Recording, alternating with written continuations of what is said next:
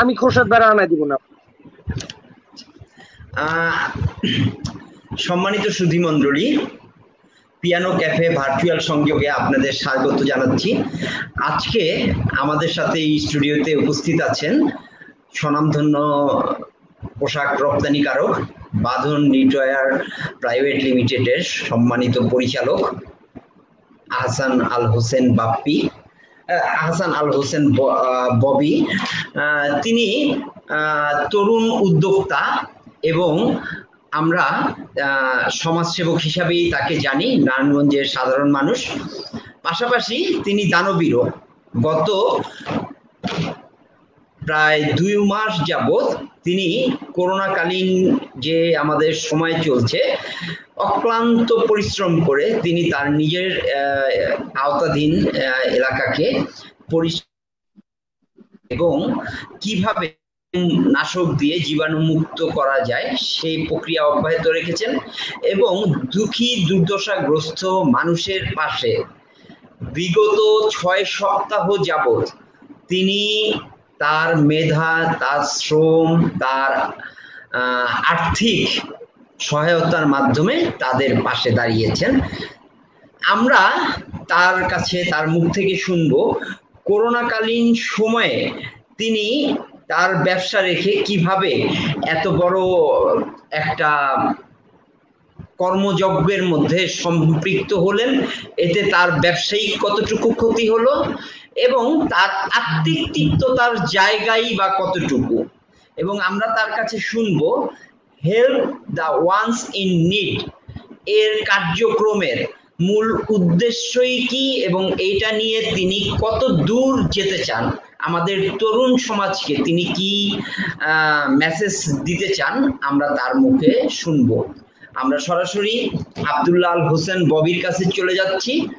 আমরা আপনাকে স্বাগত জানাচ্ছি আহসান আল হোসেন ববি। আপনি ভালো আছেন নিশ্চয়ই?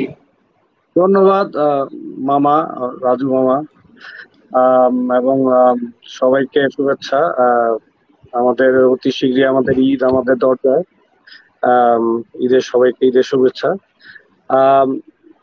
আপনি অনেক কথা বলছেন, আসলে এটা হচ্ছে আমি খুবই সামান্য একজন ব্যবসায়ী। আর আমরা আপনার কাছে জানতে চাই, যেহেতু একটা পরিচয় এখানে আসলে মামা ভাগিনা আমরা চলে এসেছি, তো মামার সূত্র ধরে মামা আপনার কাছে আমি জানতে চাচ্ছি যে আপনি এই লকডাউনে আপনি কিভাবে আপনার সময়টাকে ব্যয় করছেন। সম্মানিত সুধী মণ্ডলী, আমাদের সাথে যোগ দিয়েছেন তরুণ ব্যবসায়ী, তরুণ উদ্যোক্তা আমাদের সম্মানিত বড় ভাই রাজীব আকসির। আমরা আমাদের স্টুডিওতে রাজীব ভাই আপনাকে স্বাগত জানাচ্ছি। পিয়ানো ক্যাফে ভার্চুয়াল সংযোগ নারায়ণগঞ্জের তরুণ এবং যারা করোনা সৈনিক হিসাবে প্রতিদিন অবদান রেখে যাচ্ছেন, আমরা তাদেরকে আমাদের এই স্টুডিওর মাধ্যমে দেশ বিদেশে আমরা ছড়িয়ে দিচ্ছি। তো আপনাকে পেয়ে আমরা নিজেকে ধন্য মনে করছি, আমরা আনন্দিত, আমরা আপনাকে স্বাগত জানাচ্ছি। তো আমরা এতক্ষণ ছিলাম আমাদের আহসান আল হোসেন ববি মামার কাছে, তো আমরা ববি মামাকে দিয়েই আসলে কথাগুলো শুরু করি, পর্যায়ক্রমে আমরা আপনার কাছেও আসবো, আপনার থেকেও আমরা শুনবো। তো মামা, লকডাউনে আপনি সময়গুলো তো আমরা দেখতে পাচ্ছি যে আপনি বিভিন্ন কার্যক্রমে নিজেকে সম্পৃক্ত করছেন। তো আপনার এলাকার যে বাসিন্দা তাদেরকে আপনি সচেতন করতে আপনার কতটুকু বেগ পেতে হয়েছে এই করোনাকালীন সময়ে? আমরা দেখেছি আপনি বিভিন্ন সময়ে রাত্রেও জেগে আপনি জীবাণুনাশক ছিটাচ্ছেন, আমরা এটা দেখেছি এবং আমি নিজেও উদ্বুদ্ধ হয়েছি। আমি আমার এলাকাতেও চেষ্টা করেছি এই কার্যক্রম হাতে নেওয়ার। তো আপনি যেদিকে সফল, হয়তো আমি অতটা সফল হতে পারি নাই, কিন্তু আপনার কাছে আপনার মুখ থেকে শুনতে চাই যে আপনি আপনার এলাকার মানুষকে অনেক সচেতন করেছেন এবং তাদেরকে ঘরে রাখতে পেরেছেন। আমি আপনার প্রতিটা কার্যক্রম অবজার্ভ করি, দেখি, এবং আপনি 6 সপ্তাহ যাবত আপনার ত্রাণ কার্যক্রম চালাচ্ছেন। তো আপনার মুখ থেকে একটু ছোট করে শুনি যে আপনি কিভাবে এই তাদেরকে সচেতনে উদ্বুদ্ধ করলেন, কিভাবে সম্ভব হলো এই দুঃসাধ্য কাজ? আমরা শুরু থেকেই আমরা যখন লকডাউন ঘোষণা দিয়েছে তখন তার আগে থেকে আমরা কিন্তু এই ডিসইনফেকশনের এরিয়া যে ডিসইনফেকশন এবং মাস্ক ডিস্ট্রিবিউশন এবং আমরা পোস্টার করে জাস্ট মানুষকে যাতে সচেতন করা যায় যে করোনায় কি করণীয়, কিভাবে যেমন হাত ধোয়া থেকে শুরু করে কিভাবে সোশ্যাল ডিস্টেন্স মেনটেন করা যায় এবং প্রয়োজনীয় কাজ ছাড়া যাতে বের না হয়। ইভেন বিফোর লকডাউন আমরা এগুলা মানুষকে সচেতন করার চেষ্টা করেছি। বাট সমস্যাটা অ্যাকচুয়ালি ফেস করতে হয়েছে যখন লকডাউনের সময় মানুষের যেমন কাজকর্ম ছিল না, অনেকেই আমরা বেকার হয়ে পড়েছি বাসার মধ্যে বসে থাকতে থাকতে। আমাদের বাঙালিদের যে নেচার আউটগোয়িং আমরা, সো ওই জিনিসটা আমাদের অ্যাকচুয়ালি ঘরে থাকার জন্য অনেক টাফ হয়ে গেছিল। তখন আমরা আমাদের ভলেন্টিয়ারদের সাথে একসাথে হয়ে আমরা মাইকিং করেছি এবং জায়গায় জায়গায় গিয়ে আমরা যেমন তাদের বোঝাতে চেষ্টা করেছি যে আসলে ঘরে থাকাটা এবং সোশ্যাল ডিস্টেন্স মেনটেন করে থাকাটা কতটা জরুরি। এগুলার যদি বাদ দিই, আমরা আরো অনেক কার্যক্রম করেছি, যেমন সাবান, স্যানিটাইজিং, এগুলো আমরা বিভিন্ন ঘরে ঘরে গিয়ে পৌঁছে দেওয়ার ব্যবস্থা করেছি যতটুকু আমাদের সাধ্যে ছিল। এবং ফেজ ওয়াইজ আমরা টার্গেট করি নাই যে একবারে আমরা অনেকগুলা ঘর অথবা যেটা আমাদের রিচের বাইরে, আমরা সেটা কখনোই ট্রাই করি নাই। আমাদের চেষ্টা ছিল যে ধরেন 100 পরিবারকে আমরা যতদিন লকডাউন আমরা তাদের সাপোর্ট দিই। এইভাবে আমরা কিছু middle class, specially middle class আমরা টার্গেট করেছি, যারা হয়তো মানুষের কাছে চাইতে পারে না অথবা হাসপাতে লজ্জা পায়, অথবা যেখানে ত্রাণ দেওয়া হচ্ছে ওখানে গিয়ে দাঁড়াইতেও লজ্জা পায়। কিন্তু তাদের কোনো খাওয়া দাবার এরকম সমস্যা ফিল করতেছিল, তাদের আমরা স্পেশালি তাদের আইডেন্টিফাই করে আমরা তাদের সাথে যোগাযোগ করে তাদের কাছে খাদ্য সামগ্রী পৌঁছা দেওয়ার ব্যবস্থা করেছি। কতটুকু সফল হয়েছে I don't know, but list একটা মানুষও যদি এটার বেনিফিট পেয়ে থাকে, I think that's good enough for us to B success or feel proud of. Thank you.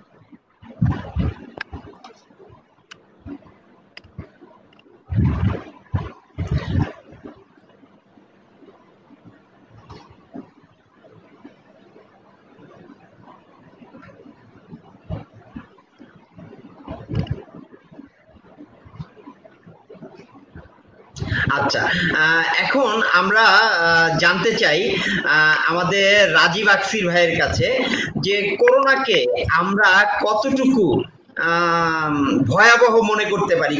করোনাতে কি আমাদের আতঙ্কিত হওয়ার মতো কোনো বিষয় আছে, না আমরা সচেতন হব? এটা আপনার মুখ থেকে একটু শুনতে চাই রাজীব ভাই, তারপরে আবার আমরা ববি মামার কাছে আসবো।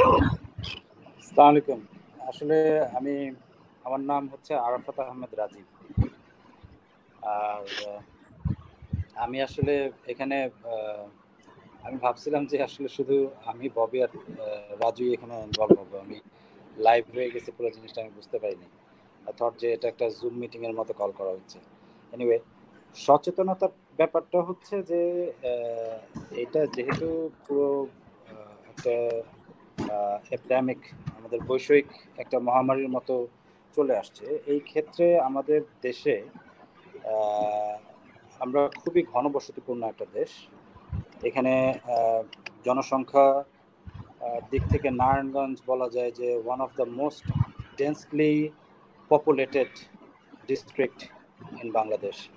এবং নারায়ণগঞ্জের ভেতরে আমাদের নারায়ণগঞ্জ সদর, যেটা আমি এইটাকে বলবো আরও দি মোস্ট ডেন্সলি পপুলেটেড একটা এরিয়া, বিকজ আমাদের এখানে প্রচুর গার্মেন্টস ইন্ডাস্ট্রি এবং অনেক শ্রমিক ভাইরা বোনেরা অনেক অনেক এখানে ইনভলভ।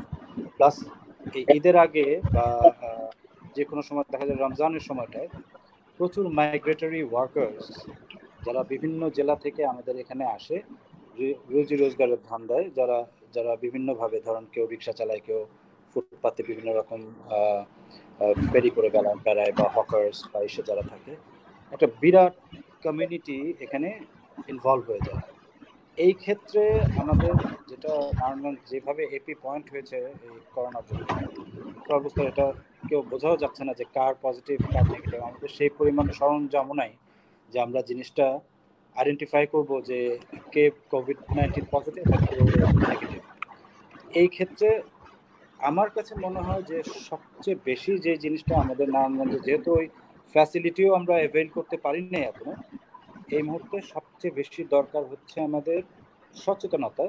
বাট পাশাপাশি আমাদের জীবনযাত্রায় চলতে গেলে যেই অপ্রয়োজনীয় যে জিনিসগুলোকে আমাদের সমাধান করে যেতে হয়, যেমন আমাদের কোভিড-19 ছাড়াও অন্যান্য ট্রিটমেন্ট আছে, অন্যান্য অনেক অনেক রোগ আছে যেগুলোর জন্য নর্মাল আমাদের এখন কোনো রকম হসপিটাল বা কোনো ডক্টর বা কোনো ফ্যাসিলিটি আমরা পাচ্ছি না, বিকজ ডক্টরসরা নিজেরাই এখন infected. At the same time যেহেতু দিনমজুররা বের হয়ে আসতে পারতেছে না, তাদের যাদের ঘরে খাবার নেই বা যাদের ঘরে দৈনন্দিন চলার মতো যেই উপকরণগুলো লাগে সেগুলো নেই, তাদের পাশাপাশিও আমাদেরকে যারা আমরা মোটামুটি সচ্ছল তাদের আগায় আসতে হবে। এবং ওই উদ্দেশ্যে আমি বলবো সচেতনতার পাশাপাশি সাপোর্ট, সেটা ফুড সাপোর্ট হোক বা অন্য যে কোনো নলেজ বেসড সাপোর্ট হোক বা অন্য কোনো সাপোর্ট হোক। এবং আমরা দেখছি এই যে আমাদের এখানে অনেক মানুষ মারা গেলে আত্মীয় স্বজন আগায় নেয়। আমাদের এখানে আমরা দেখছি যে কাউন্সিলর খোরশেদ উনি নিজ উদ্যোগে লাশ দাফন করতেছেন, দাহ করতেছেন।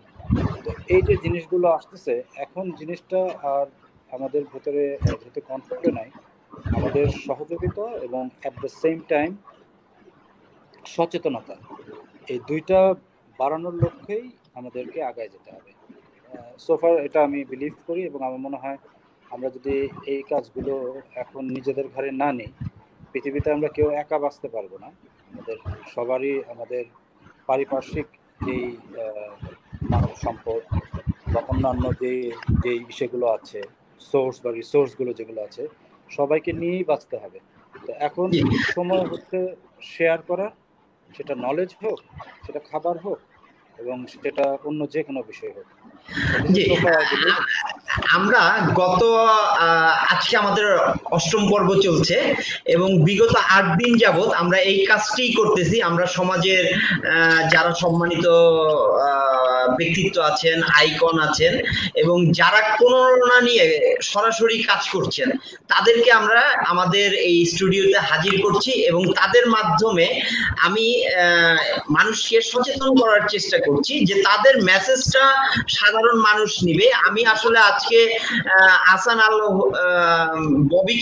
ববি মামাকে আমি এনেছি, কারণ তার ৬ সপ্তাহের আমি কার্যক্রম সরাসরি অবজার্ভ করেছি অফ দ্য রেকর্ড, এবং আমি দেখেছি তার ত্রাণ কার্যক্রমের যে সমন্বয়ের মাধ্যমে তিনি করছেন, এটা অন্য কোনো জায়গায় আমি দেখিনি। তো আমি ববি মামার কাছে জানতে চাইবো যে আপনি যে এই ৬ সপ্তাহ কন্টিনিউ করলেন, এত বড় একটা কর্মযজ্ঞ, এত বড় একটা কাজ, আপনি কতজনের খাবারের ব্যবস্থা করেছেন প্রথমার্ধে, এবং এই ৬ সপ্তাহে কতজনের রেশনিংয়ের ব্যবস্থা করেছেন? আমি এটা বলার আগে জাস্ট একটা, রাজীব ভাই যেটা বলতেছিল যে নলেজ শেয়ারিং, যেটা রাজীব ভাই কিন্তু যেটা বলছিল দাফনের যে বিষয়টা, এই করোনার কারণে অথবা কল্যাণে যেটাই হোক, একটা আমরা সমাজের মধ্যে একটা এফেক্ট দেখতেছি, যেটা হচ্ছে আমরা even without knowing whether the person has corona or not, আমরা ভয় পাই। ইভেন একটা মানুষ যদি নর্মাল হার্ট অ্যাটাক করে, ঠান্ডায় জ্বর কাশি ঠান্ডায় কিন্তু প্রচুর লোক মারা যায় every year, doesn't have to B corona. So আমরা কি করি, আমরা লেবেল করে দিচ্ছি যে করোনা মারা গেছে, we can't go and touch them. So এটা একটা সমাজের মধ্যে একটা ভীতিকর ইফেক্ট তৈরি করে ফেলছে, মৃত্যু অবস্থায় আমরা সামনে যেতে ভয় পাই। এন্ড রাজীব ভাই is helping me out with this thing, যে আমাদের এখানে 3টা টিম আছে দাফন করা, এন্ড আমরা জেনে অথবা না জেনে, I don't know, but we have did hour part of research, but Rajib ভাই আমাদের হেল্প আউট করতেছে যে এই টিম গুলাকে কিভাবে আরো বেটার ম্যানেজমেন্ট করা যায় উইদাউট বিং এফেক্টেড। যদি আল্লাহর রহমতে আমাদের কেউ এফেক্টেড হয় না, এন্ড উই হ্যাভ আমরা 261টার মতো, 261টা or something, I can't exactly remember the figure, but 261টা লাশ দাফন করা হয়েছে আমাদের 3টা টিম এই এরিয়াতে। নর্মাল লাশ আপনার যেটাই, সো এটা হচ্ছে আমাদের একটা part that we are sharing knowledge, যেটা বলতেছিল ইটস ভেরি ইম্পর্টেন্ট।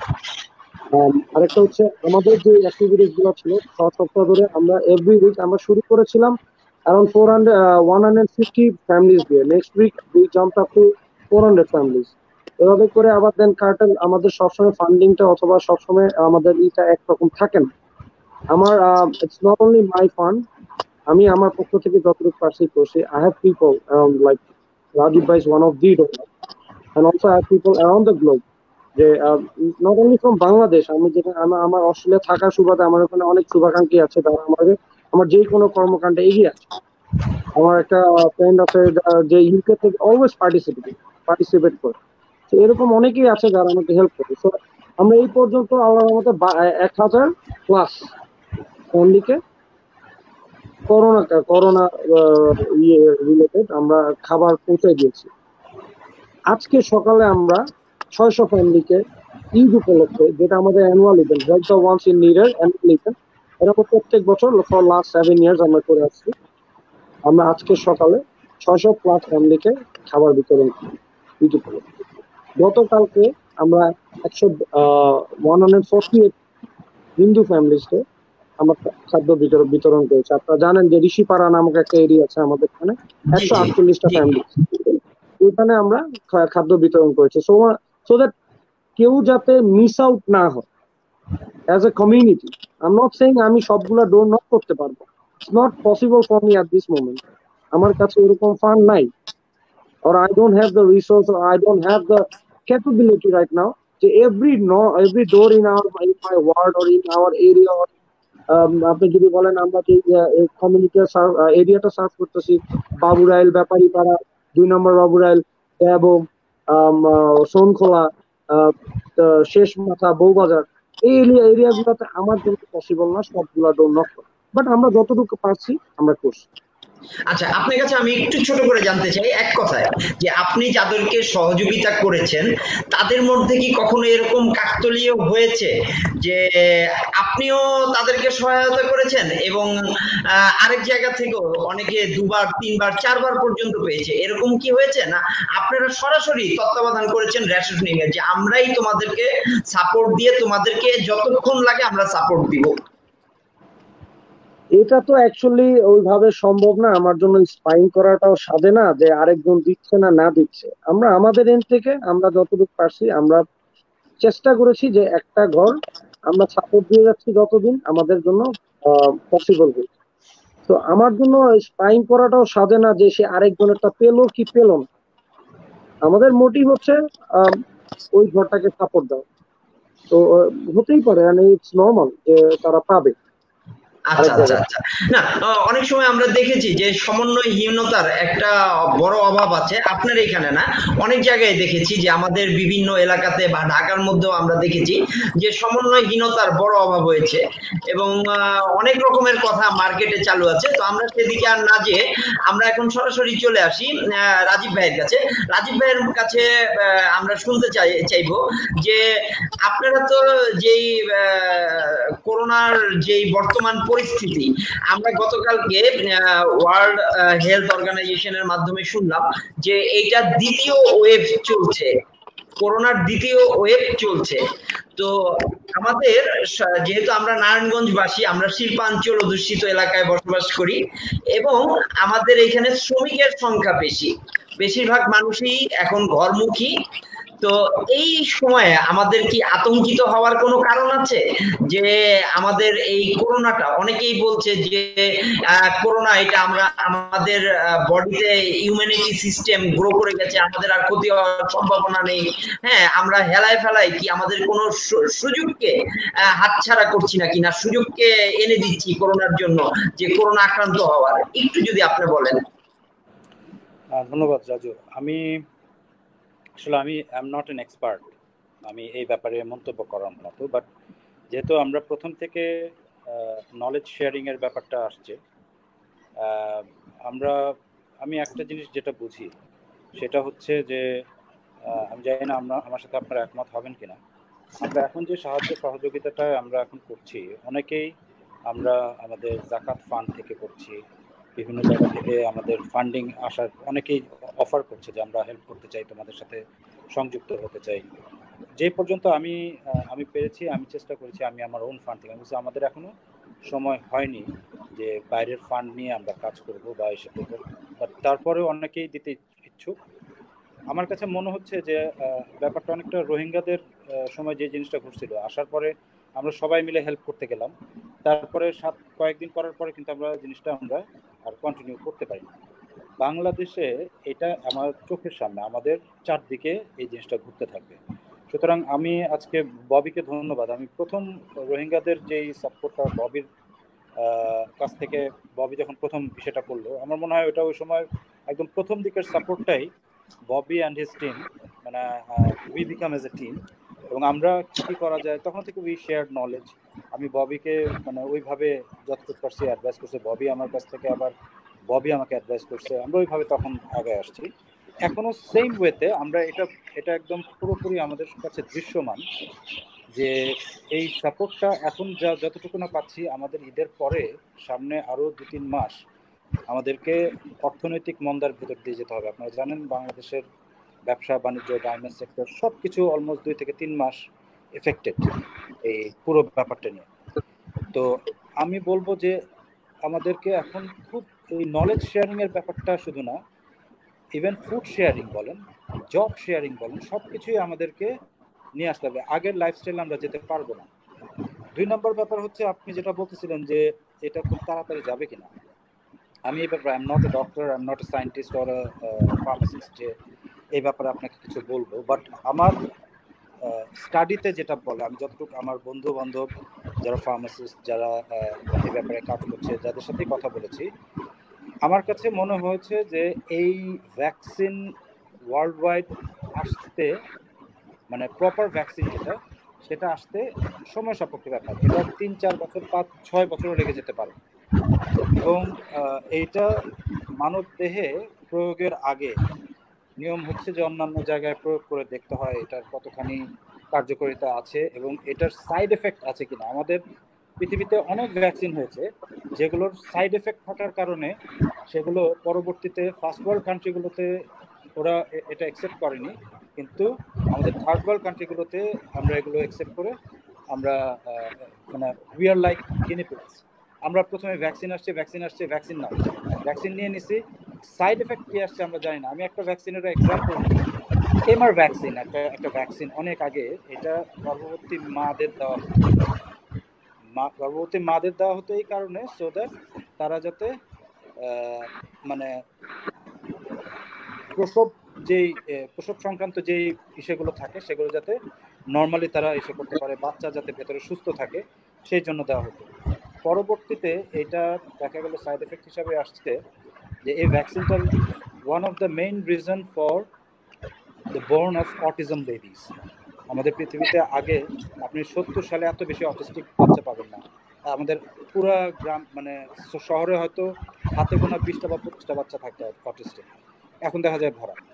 সেম ওয়েতে এই ভ্যাকসিন যদি আসেও এটার একটা সাইড এফেক্ট অবশ্যই থাকবে, কারণ এটা খুব তাড়াতাড়ি করে এটা বাজারজাত করা হচ্ছে। এটা আমার নলেজে, আমার যেটা আমি বুঝি। আর 2 নম্বর, এটা থেকে বাঁচার উপায় যেটা বললেন, আসলে ইমিউন সিস্টেম, আমাদের ইমিউনিটি শক্ত করা ছাড়া কোনো উপায় নাই। কারণটা হচ্ছে আমরা বাঙালি বা আমাদের দেশে আমরা এই এই মানে এই ভাইরাসের চেয়েও ডেঞ্জারাস ভাইরাস আমরা ফেস করে বেড়াই। এই জ্বরের যে করোনার যে ফিভার বা করোনার যে সিমটম বা যে জিনিসগুলো থাকে, সেম জিনিস আমাদের কিন্তু ডেঙ্গু বা চিকুনগুনিয়া এই থার্ড ওয়ার্ল্ড কান্ট্রিতে আমাদের অসচেতনতার জন্যই আমরা জন্ম দিছি। সেম ওয়েতে আমরা যদি এখন বিশ্বাস করি যে করোনার যে ব্যাপারটা থাকবে সেটার জন্য আমাকে আমার ইমিউন এবং আমাকে সচেতন হয়ে চলাফেরা করতে হবে, এই জিনিসটা আমাদেরকে আগামী 2-3 বছর আমাদেরকে মেনে চলতে হবে। এবং এটার জন্য সোশ্যাল এফেক্ট থেকে শুরু করে, শুধু সোশ্যালি না, ইকোনমিক্যাল, সোশ্যাল, ফাইন্যান্সিয়াল, সব ধরনের এফেক্ট আমাদের মধ্যে আসবে এবং সেগুলোকে ফেস করে আমরা এখন আবার প্লিজ বলুন।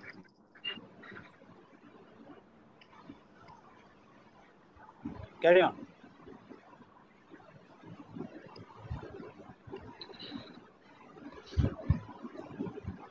জি, আমরা এখন একটু আরেকবার ববি মামার কাছে আসতে চাই। ববি মামা, আপনার কাছে একটু জানতে চাই, আমাদের তো মার্কেট, শপিং মল সব খুলে দিয়েছে, তো আপনি কি মনে করেন যে এর থেকে করোনা যে ভাইরাসটা, এটা ছড়ানোর খুব শঙ্কা আছে, বা মানুষ এর থেকে খুব বেশি করে এটা আমাদের জন্য ভয়াবহ হতে পারে? আমরা কি করোনাকে ঘরে আমন্ত্রণ করছি? আমাদের অ্যাকচুয়ালি একটু অন্যভাবে দেখতে হবে। আসলে আমাদের অপশন কি, আরো না, এটা আমার পার্সপেক্টিভ, আমার চিন্তাধারা, মানুষ ডিফার করতেই পারে। আমাদের অপশন কি? আমরা অ্যাজ আ কান্ট্রি, আর অন্য আমাদের কত, ভাই, if I mistake, if I am not mistaken, 17 কোটি, আমরা 17 কোটি মানুষ বাংলাদেশে। এই ছোট্ট একটা দেশের মধ্যে, এবং we are not even developing, I don't know, we are probably under developed country. So এই লো ইনকাম আর্নিং একটা কান্ট্রির জন্য লকডাউন কতটুকু feasible? I don't think it's feasible. So what are the other options we have? আমাদের option তো unlock the country. Lockdown আমাদের জন্য, আমরা আমাদের গভর্নমেন্টও আই ডোন্ট নো কতদিন সাপোর্ট করতে পারবে, ওর উই অ্যাজ হিউম্যান বিং, আমরা বাংলাদেশে কয়দিন না খেয়ে থাকতে পারবো, এটা আমাদের জন্য। So unlocking is the only option, but it has to be controlled. The only way we can get it controlled is by educating. মানে আমরা মানুষকে যদি এডুকেট করতে পারি যে এটার লকডাউনের বেনিফিট, মানে social distancing, not lockdown, social distancing, human distancing, আর আমাদের লাইফস্টাইল মডিফিকেশন।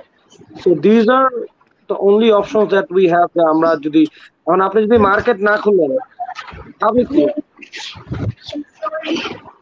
যদি ইভলভ না হয়, ক্যাশ ফ্লো যদি না হয়, দেশের ইকোনমি চলবে কি? আপনি যতই লকডাউন বলেন, আপনার যদি গার্মেন্টস খোলা না থাকে, শ্রমিক যদি রাস্তায় এসে পড়ে, আপনি কি করবেন? Lockdown is not the solution for me in our country. যদি আমরা ডেভেলপ দেশ হইতাম, obviously lockdown is the way. আমি আপনাকে একটা এক্সাম্পল দিই। অস্ট্রেলিয়াতে লকডাউনের যে, অস্ট্রেলিয়া, নিউজিল্যান্ড, আপনারা যদি দেখেন, নিউজিল্যান্ডে লাস্ট কয়েকদিন ধরে জিরো ইনফেকশন, and ওদের আই থিঙ্ক, আমি লাস্ট টাইম চেক করছি, অ্যারাউন্ড 29 অ্যাক্টিভ কেসেস। অস্ট্রেলিয়াতে খুবই সামান্য কেসেস আছে, 300-400, and ওদের ইনফেকশন রেট ইজ বিলো 1, যেটা বলতেছে যে আরো যেটা ওটা বিলো 1, 20টা 25টা 30টা, কিন্তু ওদের পাশে 1000-এর মতো অলমোস্ট ছুঁই হয়েছে ইনফেকশন। এবং খুব বেশি দিন আগের কথা না, 1 মাস তারা 20, 30, 3, 4 এরকম তারা পাচ্ছে।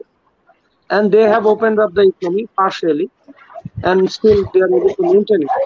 So লকডাউনের বেনিফিটটা ছিল, আমি বলবো না যে লকডাউনটা দেওয়ার কারণে সবই খারাপ হইতো না। লকডাউনটার কারণে আজকে আমি আপনার মাস্ক করে বেরোচ্ছি, সন্ধ্যাবেলা যেখানে আমাদের বাইরে থাকার কথা, ঘরে আমরা ঘরে ঢুকার সময় গোসল করি, নিজেকে ডিসইনফেক্ট করার ট্রাই করি, মানুষের থেকে একটা দূরত্ব বজায় রাখার চেষ্টা করি। তো লকডাউনের বেনিফিট হচ্ছে এটাই, এটা সাস্টেইন করতে পারবেন না লং টার্ম বাংলাদেশের মধ্যে।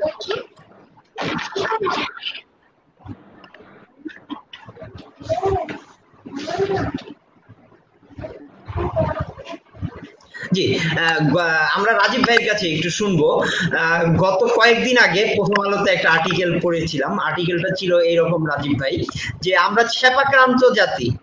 আসলে ছাপাক্রান্ত জাতি, লেখক এভাবে বলেছে, ছাপাক্রান্ত জাতি মানে বলছে যে আমরা যেখানে সেখানে থুতু ফেলে অভ্যস্ত। তো এখন লেখক এত সুন্দরভাবে গল্পটা চিত্রায়িত করেছে যে আপনি যেখানে সেখানে থুতু ফেলছেন এবং সেই রাস্তার উপর দিয়েই আপনি হেঁটে যাচ্ছেন, তো এই জীবাণু আপনি ঘরে পায়ে পায়ে নিয়ে যাচ্ছেন। তো আমরা যে সচেতনতার দিক থেকে আমাদের বর্তমানে, আমাদের তো বাইরে যেতে হয়, আপনি বাইরে যাচ্ছেন সামাজিক যে সেবা কার্যক্রম তার জন্য, ববি মামা বাইরে যাচ্ছে সামাজিক সেবা কার্যক্রমের জন্য। আপনাদের দুজনের কাছে আমার প্রশ্ন, আপনারা আপনাদের পরিবারকে কিভাবে রক্ষা করছেন, কিভাবে প্রোটেকশন দিচ্ছেন? এই বাইরের কার্যক্রম সেরে আপনারা ঘরে ফিরছেন, তার জন্য আপনারা বাইরে কি প্রোটেকশন ইউজ করতেন এবং ঘরের মানুষকে কিভাবে তাদেরকে আপনারা ডিসইনফেক্টেড রাখতে পারছেন? যদি রাজীব ভাই বলেন, তারপরে আমরা ববি মামার কাছে শুনবো। ববি বলুক, আমি শুনি। আপনি শুরু করেন ভাই। আমি আসলে আমার বাসায় আমি থাকি, আমার বাবা মা দুজনেরই বয়স হয়েছে। আমার এক ছেলে এক মেয়ে, আমার ওয়াইফ। আমি আমার ড্রাইভার তার বাড়ি। আমি যেটা ফিল করি সেটা হচ্ছে যে আমার ফ্যামিলির ভেতরে সবাই কিন্তু প্রপারলি, আমি যেটা আগেই বললাম, হোয়াট ইজ নলেজ শেয়ারিং।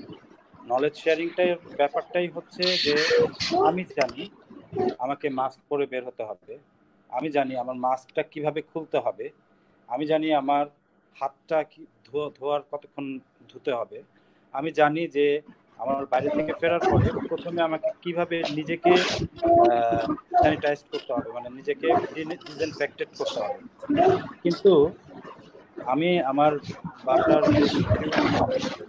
অথবা ধরেন আমাদের অনেকের বাসায় আমার একটা বাইরে থেকে একটা আমার ড্রাইভার বা কেউ যারা নাকি আমার বাসায় হয়তো নাই বা অনেকের বাসায় আছে, বা ধরেন কাজের লোক বা এসে যারা বাইরে যাচ্ছে, বাজার করছে বা এসে করছে, তাদেরকেও কিন্তু আমার সিকিউর করতে হবে।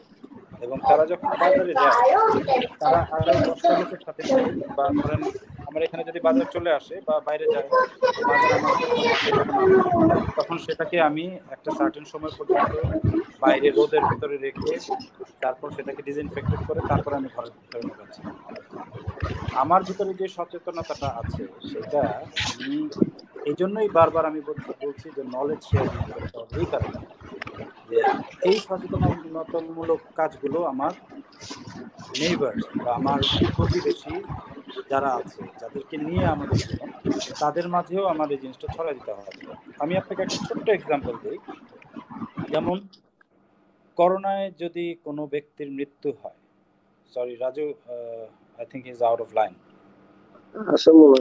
আচ্ছা, করোনায় যদি কোনো ব্যক্তির মৃত্যু হয়, মৃত ব্যক্তির কাছ থেকে কিন্তু করোনা আপনার শরীরে আসবে না। যে পেশেন্টটা করোনায় মারা গেল, এটা আমাদের এখানে কাজ করছে ওষুধের একটা, ওদের খুব ভালোভাবে ট্রেনিং নিয়েছে এই ব্যাপারগুলোতে, এবং তারা পিপির যে ব্যবহার বা গ্লাভস, আমরা যে গ্লাভসটা পরি, এই গ্লাভসটা পরে গ্লাভসটা যে খুলতে হবে কিভাবে সেটা নিয়ম আমরা জানি না। মাথায় খুলে কিভাবে ঢাকতে সেই নিয়মগুলো আমরা জানি। যখন নাকি আমি একটা বাসায় যাব বা করোনার আমি সাপোর্ট দিতে যাব, আমাকে প্রথমে এনশিওর করতে হবে ওই বাসার পরিবেশ আমি ডিসইনফেক্টেড করলাম কিনা, বা পরিবেশটাকে আমার জন্য আমি সিকিউর করলাম কিনা। এই নলেজ শেয়ারিং এর ব্যাপারটাতেই আমি বারবার আসবো, কারণ আমরা যত লকডাউনের থেকে, যে কথাটা বললো, লকডাউনের থেকে সমাধান হবে না। একটা মার্কেট প্লেসে আপনি ঢুকছেন, যে লোকটার করোনা আছে সে ডিসইনফেক্টেড হওয়ার পরেও তার এটা মেইনলি ড্রপলেট থেকে হয়, কথা থেকে আমরা যে কথা বলছি আমাদের ড্রপলেট থেকে হয়। তো সে ডিসইনফেক্টেড হলো না, কিন্তু তার মাস্কটা যদি ব্যবহার করে এবং তার সাথে যে মাস্ক মানে সে যে কথা বলবে সে যদি মাস্ক ব্যবহার করে, সেটার ইনফেক্টেড হওয়ার পার্সেন্টেজটা অনেক কমে আসে। এবং আমি যেটা বললাম যে আমাদেরকে এটা নিয়েই চলতে হবে। যেমন ডেঙ্গু মশা আমরা চোখে দেখি, ডেঙ্গু মশা কামড় দেয়, ডেঙ্গু জ্বর হয়, সেম ওয়েতে চিকুনগুনিয়া হয়। তো এটাকে আমরা হয়তো চোখে দেখতেছি না, এটাও আমাদের মধ্যে আসবে, এবং এটাকে ঠিক করার জন্য বা আমাকে ট্রিটমেন্ট নেওয়ার জন্য আমার নিজের ইমিউন প্লাস নিজের সচেতনতা যেভাবে আমরা বাড়াতে পারি, আমার পরিবারকে আমি যেভাবে সচেতন রাখতে পারি এবং আমার আশেপাশে সবাইকে সচেতন রাখতে পারলেই আমরা নিজেদেরকে সেভ করতে পারবো। আই থিঙ্ক ববি আমার সাথে একমত হবে। ববি যদি এখানে কিছু, ভাই আমি আপনার সাথে 100% একমত। এবং ভাই যেটা বললো এগুলা তো ইটস মাস্ট, এটা সবার জন্যই, আমাদের জন্য, যে যখনই ঘরে ঢুকবো অথবা যেভাবে নিচে সেফটি আগে। আর যেটা ড্রাইভার ড্রাইভার এদের আশেপাশে আপনার আপনার ফ্যামিলির সাথে যেই জড়িত তাদের সেফটিটা আপনার খেয়াল করতে হবে। Not only that, as a human being আমরা যেখানে যদি দেখি if there is someone unsafe চলাফেরা করতেছে, আমরা তাদেরকে ইনফর্ম করা উচিত যে এভাবে ই করে। আমি 2-3টা পয়েন্ট অ্যাড করবো ভাইয়ের সাথে। যেমন ভাই বলতেছিল বাজারের যে, আমার ঘরের মধ্যে যখনই বাজার আছে, এনিথিং দ্যাট ইজ পেরিশেবল, আমি বেশিক্ষণ বাইরে রাখতে পারি পরে দিয়ে, রাজীব ভাই মনে গেছে ই হয়ে গেছে, আমি সাথে সাথে ওটা আইনা ঘরে আইনা সাবান দিয়ে ধুই। সাবানের একটা বোল থাকে, সাবান দিয়ে ধোয়ার পরে দেন আমি ওটা ভিনেগার ওয়াটারের মধ্যে দিই। তারপরে ধুয়ে, সো দ্যাট জিনিসটা যদি if by any chance droplet infection যেটা আমরা বলি মুখের থেকে, সো ইভেন দ্য সেলার যে আপনাকে বিক্রি করতেছে, মাছ বিক্রেতা, ফল বিক্রেতা, খাবার বিক্রেতা, তার মুখ থেকে আসতে পারে। একটা ক্রেতা যে মাছটা দেখতে গেছে তার মুখ থেকে আসতে পারে। সো আপনি একটা ফল নিয়ে আসতেছেন, এটার সাথে আপনার বাসায় আসার আগ পর্যন্ত 100 মানুষের সাথে কন্ট্যাক্ট হইতে পারে। সো কার করোনা আছে কার করোনা নাই আমি জানি, কারণ 80% অফ করোনা যারা আছে তারা কিন্তু অ্যাসিমটোমেটিক, তাদের কোনো সিমটম নেই, করোনার সিমটম 80% মানুষ। only 20%, very small percentage, 20% মানুষ সিমটম দেখায়। এর থেকে আবার 1 to 2% হসপিটালাইজ হয়। তো আপনি দেখতে পারতেছেন যে আসলে 100টা মানুষ যদি করোনা এফেক্টেড হয়, 80 জনের সম্বন্ধে আমরা জানি না সে ইনফেক্টেড, সে নিজেও জানে না সে ইনফেক্টেড। সো টেস্ট তো দূরের কথা, আমাদের এখানে ওয়াক ইন টেস্টের কোনো ফ্যাসিলিটি নেই। সো যে জিনিসগুলো আমরা বাইরের থেকে নিয়ে আসি, নিজে যখন ঢুকি আমাদের টার্গেট থাকে যে ডিসইনফেক্ট করা।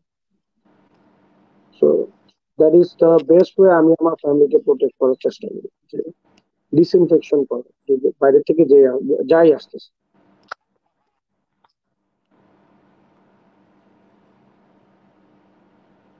রাজু মামা কি হ্যাং হয়ে গেছে নাকি? Thank you Bobby.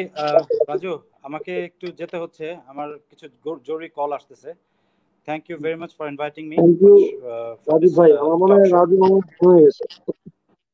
হ্যাঁ, রাজু মামা মনে হয় হ্যাং হয়ে গেছে।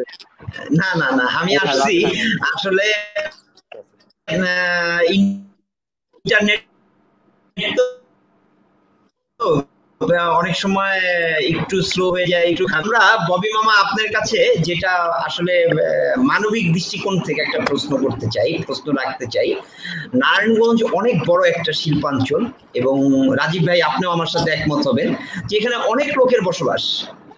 করোনায় আমরা আতঙ্কিত হয়ে গতকালকেও আমরা আমাদের 15 নং ওয়ার্ড কাউন্সিলর অসিত বরণ কে প্রশ্ন রেখেছিলাম যে আমরা যদি আজকে আমি অসুস্থ হই, কোনো ডাক্তার যদি ইভেন ভিক্টোরিয়াতেও যাই, চিকিৎসা দেবে কিনা সেটা নিয়ে যথেষ্ট সন্দেহ আছে। তো এই পরিপ্রেক্ষিতে আমাদের আসলে করণীয়টা কি, আমরা কি করতে পারি, যে আমাদের ব্যবস্থাটা কি নেওয়া উচিত বা ব্যবস্থাটা কি রকম হওয়া উচিত? মানুষ তো অসুস্থ হতেই পারে, মানুষের সেবা লাগবেই, ডাক্তারের কাছে পরামর্শ লাগবেই। তো এই ব্যবস্থাটায় আমরা কি করতে পারি, যদি ববি মামা একটু বলেন। আমি নিজে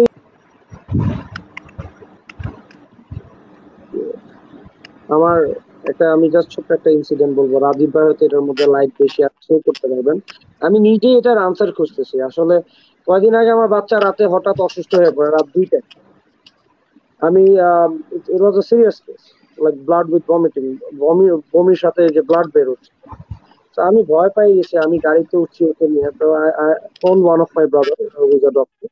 আমি বললাম যে ভাই আমি কোন হসপিটালে নিয়ে যাবো? সে বললো তোমার বাচ্চা কেমন আছে? আমি বললাম যে বমি করার পরে ইজ গুড, ঠিক আছে, বাট এত ব্লাড বেরোছে এইখানে আমি স্কেড। সে বললো তুমি এক কাজ করো, সকাল পর্যন্ত কিছুই পাবা না, এখানেই নিয়ে যাও, তুমি তেমন কোনো হেল্প পাবা না। All you can get is an intern doctor sitting in an emergency, এছাড়া তেমন কিছু। সো আমি এই কোশ্চেনের আনসার বুঝতেছি যে আসলে আমরা কিভাবে, corona is not the only disease that we have, অনেক এর থেকে আরো অনেক সিরিয়াস ডিজিজ হচ্ছে এবং আমরা ট্রিটমেন্ট পাচ্ছি না, যেটা খুবই দুঃখজনক।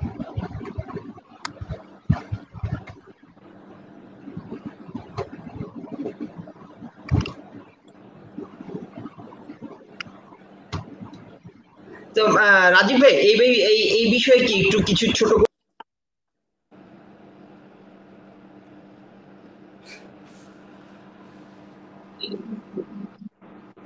রাজু আসছো? রাজু হ্যাং হয়ে যাচ্ছে বারবার।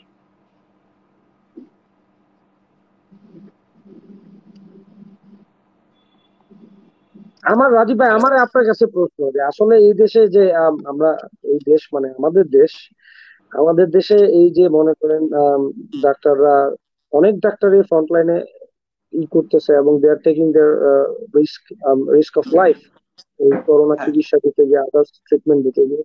বাট এই যে আমার সিচুয়েশনে ধরেন যেটা আমি বললাম, এইসব জায়গায় যেমন আমরা বেসিক ট্রিটমেন্ট অথবা ইভেন পেডিয়াট্রিশিয়ান একটা তারা দেখতেছে না, অনলাইনে দেখতেছে। Is it the same telemedicine or video or the one that you get by like hand feel the real life interaction data? Is it the same, especially in this medical field? In fact Bobby, আমি first জিনিস যেটা আমি বলবো যে এই মুহূর্তে আমাদের দেশের কোনো হসপিটালই আসলে মানে সুরক্ষিত না। কারণ প্রত্যেকটা হসপিটালেই কে কখন বিভিন্ন ধরনের পেশেন্ট যায়। আমি আমার বাচ্চাকে কোনো অবস্থাতেই আমি এই মুহূর্তে আমি কোনো হসপিটালাইজ করব না বা নিব না। কারণটা হচ্ছে যে আমাদের বড় বড় সবগুলো হসপিটালই মোটামুটি এখন বলা যায় যে তারা তাদের ইভেন ডাক্তাররা পর্যন্ত ইনফেক্টেড। এবং আমি প্রথমেই যে জিনিসটা বলতেছিলাম যে উন্নত দেশগুলোর মতো আমাদের টেস্ট কিট বা মানে একটা করোনা টেস্ট রিপোর্ট বা আমাদের যে ডাক্তার আমার বাচ্চাকে ধরবে বা যে খাটে গিয়ে আমার বাচ্চাটা শুবে, সেখানে যে করোনা পেশেন্টের বা কোনো করোনা রোগীর টাচ নাই সেটা ইনশিওর করা যাবে না। তো এটা আমরা প্রবলেমে পড়লে যেমন লাইফ আমাদের নিজেদের, এটা আমরা নিজেরা ইস্যু করে নিতে পারি মানে নিজেদের সাথে সামঞ্জস্য করে নিতে পারি। সেম ওয়েতে আমাদের এখন যেটা করতে হবে যে আলটিমেটলি এই মুহূর্তে কোনো হসপিটালে না নিয়ে টেলিমেডিসিন যেটা আছে আমাদেরকে এটার উপরে বিশ্বাস রাখতে হবে, এটার উপরে চলতে হবে। কারণ কিন্তু কোনো আমি যেটা, সরি হসপিটাল আমি আমরা একটু এই যে ইন্টারাপ্ট করবো রাজু ভাই, একটু ইন্টারাপ্ট করবো। সেটা হচ্ছে আমার যে সিচুয়েশনটা, হয়তো আল্লাহর রহমতে যে আমার কেসটা, মাই বেবি ইজ ফাইন, আমার কোথাও নিয়ে যেতে হয় না, স্টিল নেক্সট ডে আমি গিয়ে ওর একটা আল্ট্রাসাউন্ড করে নিয়ে আসছি। ইট was very risky, I was very scared. এতগুলা মানুষ একজন আল্ট্রাসাউন্ডে করতো। আমার বাচ্চারা 6 মাসের, ইজ অনলি 6 মান্থ। বাট যে রাতে যেই ঘটনাটা ঘটছে, যে এই এতগুলা বমির সাথে এতগুলা রক্ত, মানে as being the first parent, like that's my first child, so I don't know much about it. তো এই অবস্থায় একটা ইমার্জেন্সি কেসে যখন দেখবেন আপনার ছেলে অথবা মেয়ে এরকম একটা ইমার্জেন্সি সিচুয়েশনের মধ্যে আছে, আপনি হসপিটাল না নিয়ে গিয়ে আপনি কোথায় যান রাত 2টায়? আমার এই প্রশ্নটা। আমি বললাম তো যে আমি এই ব্যাপারটা সিন্স মানে আমি নিজে পড়িনি ব্যাপারটায়। আর এই ধরনের চ্যালেঞ্জগুলো যেহেতু আসতেছে এখন, আমি ফার্স্ট জিনিস আমি একটা জিনিসই বিশ্বাস করব, সেটা হচ্ছে যে আমি কোনো হসপিটালে নিব না, 1 নাম্বার। হ্যাঁ, এখন 2 নাম্বার ব্যাপার আসতে পারে ডাক্তার। তাহলে আমি ডাক্তারের সাথে কিভাবে এটা ডাক্তার কিন্তু সে একটা পেশেন্টকে দেখার পরে যে বাচ্চা বমি করতেছে, ডাক্তার কিন্তু বলে দেবে যে এই ওষুধ খেতে হবে বা এই জিনিস করতে হবে, আনলেস আনটিল সে বাচ্চাকে যদি তার অন্যান্য জিনিসগুলো টেস্ট না করে সে বলতে পারবে না। এখন since I am not a doctor, আমার কমেন্টস করাটা এটার ব্যাপারে একদমই উচিত হবে না। বাট আমি যেটা মনে করি, যেহেতু আমরা এমন একটা পরিস্থিতির শিকার, আমাদেরকে এখন আমাদের টেলিমেডিসিন বা টেলিফোন বা ভিডিও কলের মাধ্যমে কোনো ডাক্তারের অ্যাডভাইস নেওয়া, এটাই সবচেয়ে বেশি কার্যকরী হবে। ইভেন আমি যে জিনিসগুলো দেখেছি যে একটা সে সে ফর অ্যান এক্সাম্পল একটা হসপিটালে হয়তো আমার কোনো একটা তুমি তো বাচ্চা নিয়ে বললা, আমি বললাম যে ধরো আমাদের কোনো একজন সিনিয়র সিটিজেন কারোর কিডনি ডায়ালিসিস করতে হবে অথবা অন্য কোনো একটা ডাক্তার দেখাতে হবে, হার্ট রিলেটেড প্রবলেম আসতে পারে বা এসে করতে হবে। হসপিটালগুলোর প্রথম ডিমান্ডই হচ্ছে ভাই আপনি আগে একটা করোনা সার্টিফিকেট নিয়ে আসেন যে আপনার করোনা নাই। আমি করোনা সার্টিফিকেট নিতে গেলে আমার করোনার রিপোর্টের টেস্ট আসে এখনো 7 দিন বা 8 দিন পরে বা 10 দিন। কারো কারো আমাদের নারায়ণগঞ্জের অনেকেরই নাকি রিপোর্ট টেস্ট করছে, তার 8 দিন পরে করোনা নেগেটিভ আসছে। এর মধ্যে তার পজিটিভ আছে কিনা বা হয়ে গেছে কিনা সেই খবরও কিন্তু আমরা জানি না, তাই না? সেটাই। তো ফার্স্ট জিনিস হচ্ছে আমাদেরকে ওই আলটিমেটলি ডাক্তার যারা আছেন তারা নিজেরাও আনলেস আনটিল মানে সার্জারি বা রিলেটেড ইস্যু হলে প্রত্যেকটা হসপিটালে পেশেন্ট অ্যাডমিট করার আগে এটা শুধু মানে হসপিটাল না, যে কোনো জায়গায় আমরা যেমন ডিসইনফেকশন যেমন আমরা করে নিই, হসপিটালগুলোতেও এরকম সিস্টেম করা উচিত যে আমাদের যে পেশেন্টকে আমরা নিলাম সে করোনা এফেক্টেড না। তারপরে এখান থেকে যে ডাক্তারগুলো যারা নাকি সে করতেছে তাদেরকেও এটা নিয়মিত চেক আপ করাতে হবে যে তারা করোনা এফেক্টেড না। এই জিনিসগুলো হওয়ার পরে যেটা হবে তখন দেখা যাবে যে আমরা আমার বাচ্চা বা আমার বাবা মা বা আমাদের আত্মীয় স্বজন যাকে আমরা হসপিটালে নেই আমরা নিতে সাহস পাবো। এবং তার চেয়েও বড় জিনিস হচ্ছে যে করোনা এফেক্টেডদের জন্য একটা আলাদা ইউনিট বা আলাদা ইউনিট না, আলাদা একটা হসপিটালই করা দরকার। যে আমাদের নারায়ণগঞ্জে যদি এখন 2টা হসপিটাল আমরা জানি, খানপুর হসপিটাল যেটা কোভিড সেন্টার হয়ে গেছে, যেখানে কোভিড রিলেটেড পেশেন্টরাই যায়, ইমার্জেন্সি বা অন্য কোনো সাপোর্ট নেই। তাহলে এই মুহূর্তে আমার কি দরকার? ভিক্টোরিয়া হসপিটালটাকে চালু করা দরকার, যেখানে অ্যাটলিস্ট মানুষ গিয়ে যারা নর্মাল ট্রিটমেন্টটা পাওয়া দরকার সেটা যাতে তারা পায়।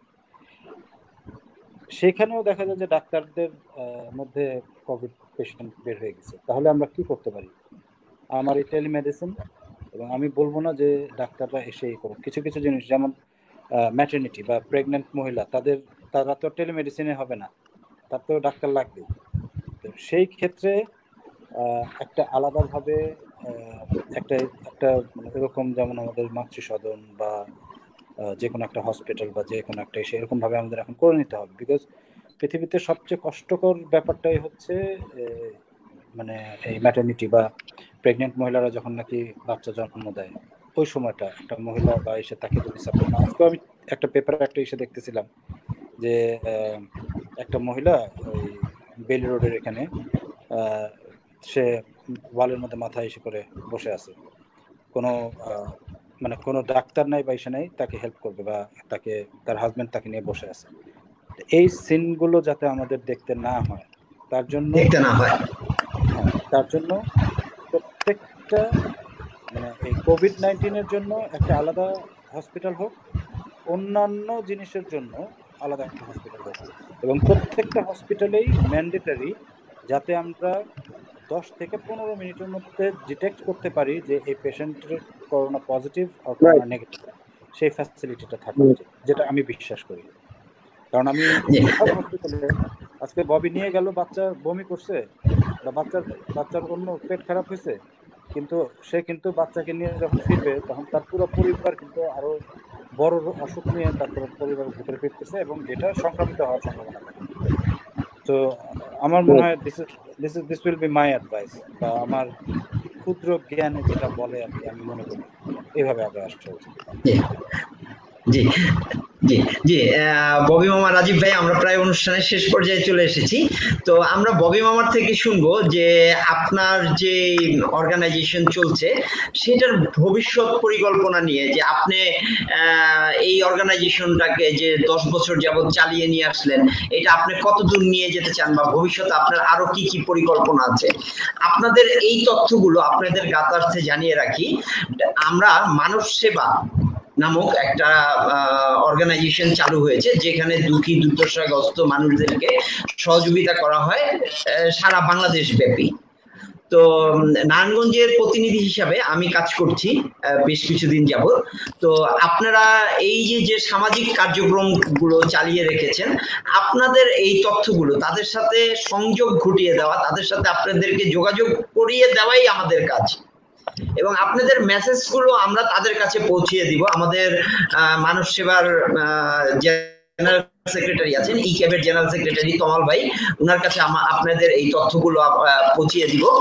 আপনি যদি ছোট করে আমাদেরকে একটু বলেন যে হেলথ ওয়ান ইন নিড, এইটার ভবিষ্যৎ পরিকল্পনা, health the once in need, এটার ভবিষ্যৎ পরিকল্পনা নিয়ে যে আপনি আর কি করতে চান।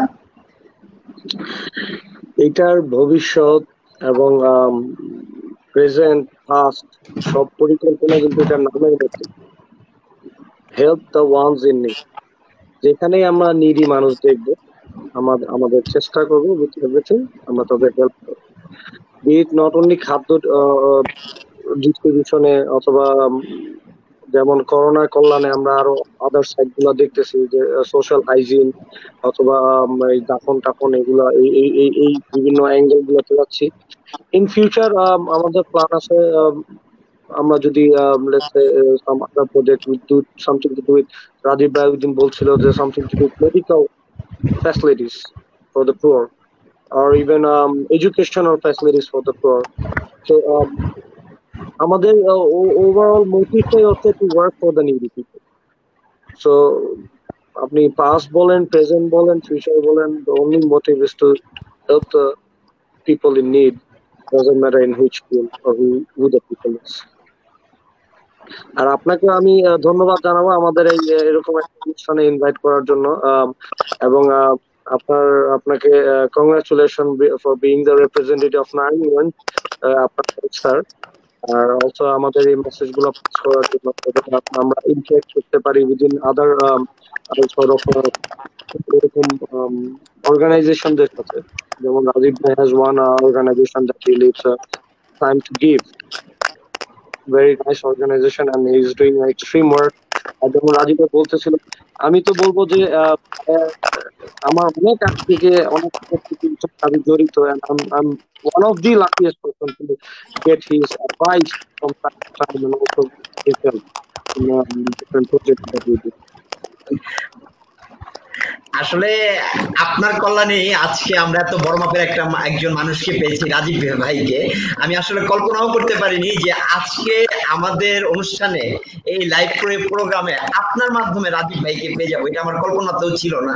আমি অনেক চিন্তা করেছি যে রাজীব ভাইকে কেমনে আনা যায়, কেমনে বলবো, আমি বললে হয়তো উনি আসবে, কিন্তু আমি জানি না যে উনি এত দূর পর্যন্ত সম্পৃক্ত হয়ে গেছেন।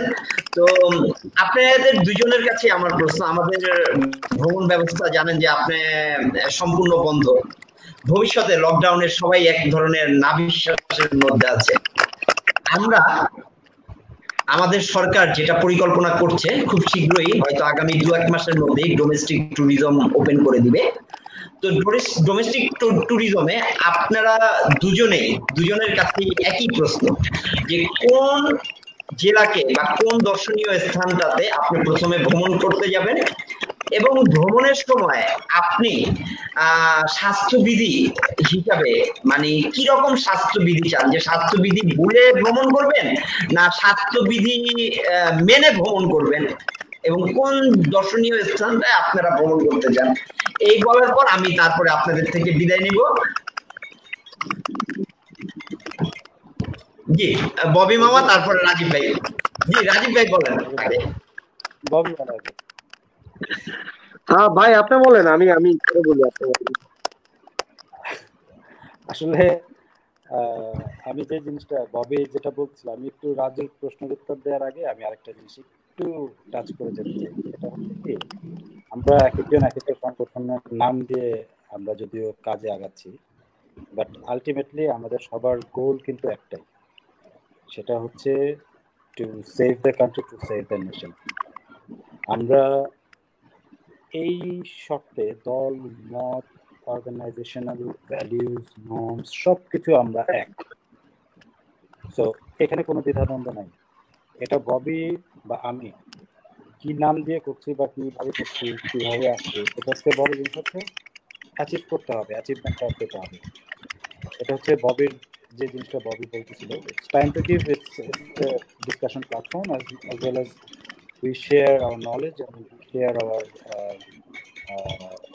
whatever we have we can, মানে যেটাই আমরা পারি সেটা মানুষের সাথে শেয়ার। আর ঘুরতে যাওয়ার ব্যাপারটা যেটা বললেন, আমি আসলে স্বাস্থ্যবিধি মেনে আমার ব্যবসায়িক প্রতিষ্ঠানগুলি সবই নারায়ণগঞ্জের বাড়িতে। আমাদের একটা ফ্যাক্টরি মিরপুরে, আমার একটা ফ্যাক্টরি গাজীপুর, ময়মনসিং, আমার অফিস হচ্ছে ঢাকায়। তো আমি almost for the last 1 week, আমি লাস্ট 1 month আমি যখনই প্রয়োজনে, আমি ইভেন গাজীপুরে যাচ্ছি, আমি ময়মনসিংহে যাচ্ছি, আমি ড্রাইভার নিচ্ছি না, আমি নিজেই ড্রাইভ করে যাচ্ছি। এবং আল্লাহ চায় তো আমার এখন পর্যন্ত এরকম ট্রাফিক সিচুয়েশনে পড়িনি। বাট আমি আমার ফ্যাক্টরি বা আমাদের যে সেগুলো আছে সেগুলোতে সচেতনতামূলক কাজগুলো তো করে গেছি। অ্যাট দ্য সেম টাইম আমরা প্রিকশন যেগুলো নিয়েছি সেগুলো আমার মনে হয় নারায়ণগঞ্জের অনেক ফ্যাক্টরি এখন সামনে সময় আসতেছে, আস্তে আস্তে এগুলো নিতে হবে, কারণ বেঁচে থাকলেই ব্যবসা হবে, আদারওয়াইজ কোনো কিছু এসে হবে না। আর ঘুরতে যাওয়ার ব্যাপারে আমি আসলে টু বি অনেস্ট আমি নিজেও জানি না কখন কোথায় যাব। জি জি ম্যাম। রাজু আসছে?